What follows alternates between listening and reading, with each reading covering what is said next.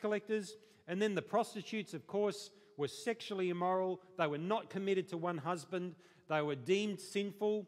The virtuous women in that culture would have been the virgins and the married women committed to their husband with real fidelity.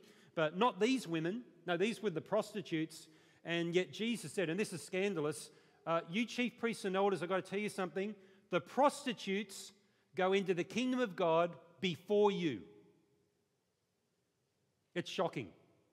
It's statements like this that help us understand why Jesus was crucified. I know we can look at it the divine way. He was crucified. It was the will of the Father. If you look at it the human way at the same time, he wasn't just the meek and mild Jesus saying nice things, a wonderful teacher like the Buddhists believe. No, this is Jesus, the confrontational, the controversial, the offensive Jesus. The prostitutes are going into the kingdom of God before you religious elite. So this would have shocked and offended them.